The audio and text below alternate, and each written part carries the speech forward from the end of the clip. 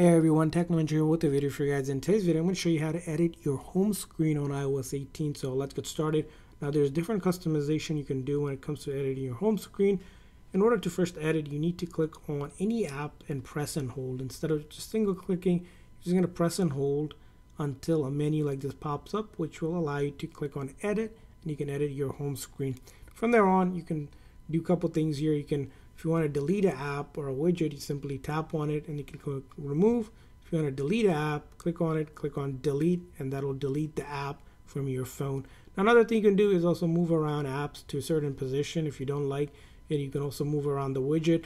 And then the next customization or editing you can do on your home screen is tapping on that edit, and then you can go ahead and click on add widget, and then you can add a widget like you like here, and then just simply tap on it, and then you can move it around as well.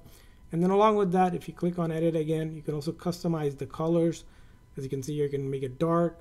I can also put a tint to the apps like this, and then I can also make them larger where there's no label on them, just simply like that. And then I did something like that, and as you can see here, a lot of customization available.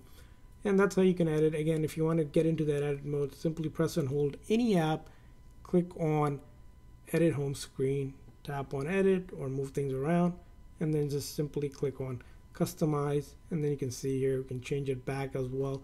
And then there's also another customization when it comes to, again, editing home screen. You can also tap over here to hide specific page. So if you don't want to show up a page, you can unselect it by tapping on it, click on done, and those pages will not be shown, but the apps are still on your phone. And if you ever want to bring them back, same things, press and hold this and then tap on them, click on done, and they'll bring those pages back that we hid.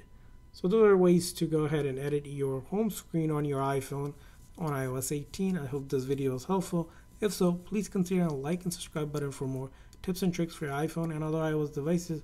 We'll see you guys next time.